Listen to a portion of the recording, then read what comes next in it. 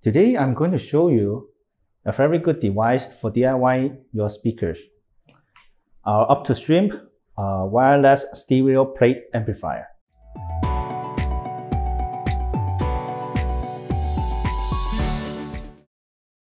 Up2stream Plate Amp is a wireless streaming device.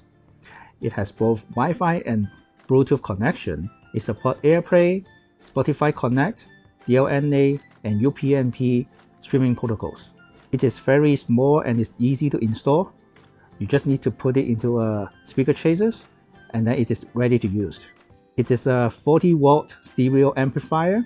It is very good to use it to build a desktop or bookshelf speakers. You can also add a battery to make it into a portable speakers. You can use it in your room, your workshop, or in kitchen. Anywhere that with a small room is enough. It has very good sound quality thanks to the Infinito MA12070P amplifier IC used in this device. It also supports multi-room function. You can group with any Arylic products to form a multi-room and play music in sync. This is our Wi-Fi module. It's used to provide the Wi-Fi and the streaming function. Here is the cable to connect to the internal power supply. At the bottom, the whole part is the power supply.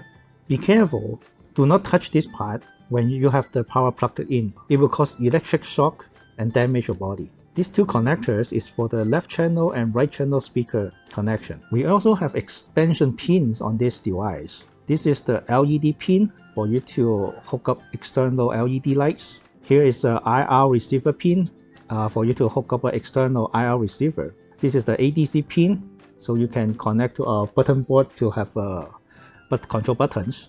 This is the SpeedDiff in pin, so you can connect the external SpeedDiff in board that with optical and coaxial connection.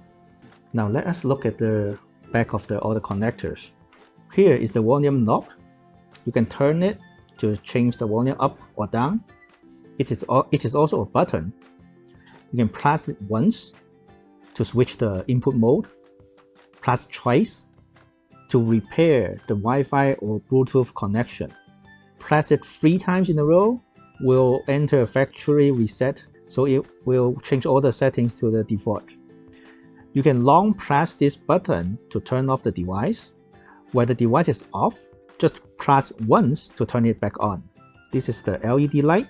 It represents a different input status. When in Wi-Fi, it is a white light. It will have 3 stage status. One is a quick flashing, which indicates the system is booting. When it's entered to pairing mode, which waiting for connection for Wi-Fi, it will be slowly flashes. Once the Wi-Fi connection is established, it will be a solid white light. Bluetooth light will be a blue light, and the same when it's not connected, it will be slowly flashes. Once it's connected, it will be a solid blue. The aux in is a green light. When there's no connection, if you didn't use the cable to plug it in and you change to this mode, it will slowly flashes too. And when you connect to a PC, the LED light will change to yellow. Next is the aux input. You can use this to connect to a CD player, PC, or television, well, any device that has an analog output to act as a source for this product. This tool is for the antenna for the Wi-Fi and the Bluetooth. Here you can see a Type A USB input port. This is for use to connect to a PC, so it will act as an external sound card. And also you can use our ACP Workbench DSP tuning tool to fine-tune the amplifier. This is the LAN port for you to connect your LAN cable to your router to provide network connection. This tool is the left channel speaker output. This device by default is act as the right channel for a satellite speaker. So if you want to have another one for left channel, you can use this to connect to it. If you want to put in a single box that has 2 speakers, you can ignore the one on the back, but instead use the connector inside the board to connect directly to the left channel speaker and the right channel speaker. This is the subwoofer out used to connect to an active subwoofer. At the end, I soldered this screwdriver hose. You should use the screw that is a KM 3.5 times 15 mm screws. Here is the AC port for the power supply. Just plug in the power cable we supply for you. So now we'll unbox the package and see what's inside. This is the plate amp itself. This is the power cable. This is the Type A USB cable.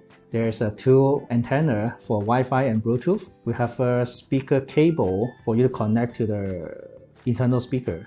We have 2 strips of EVA sticker. Each strip has 2 stickers in it, and we have a user manual. If you want to build a wireless portable speaker or satellite speaker, this product is very good for you. It's very easy to use and to build any DIY speakers.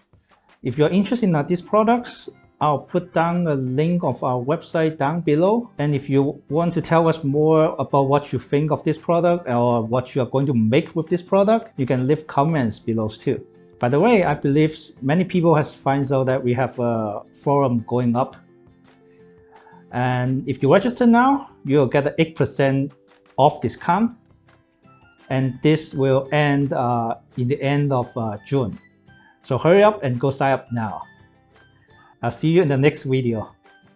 If you like this channel, please press the subscribe button. And don't forget to press that little bell to receive notice when we release our new videos. Thank you.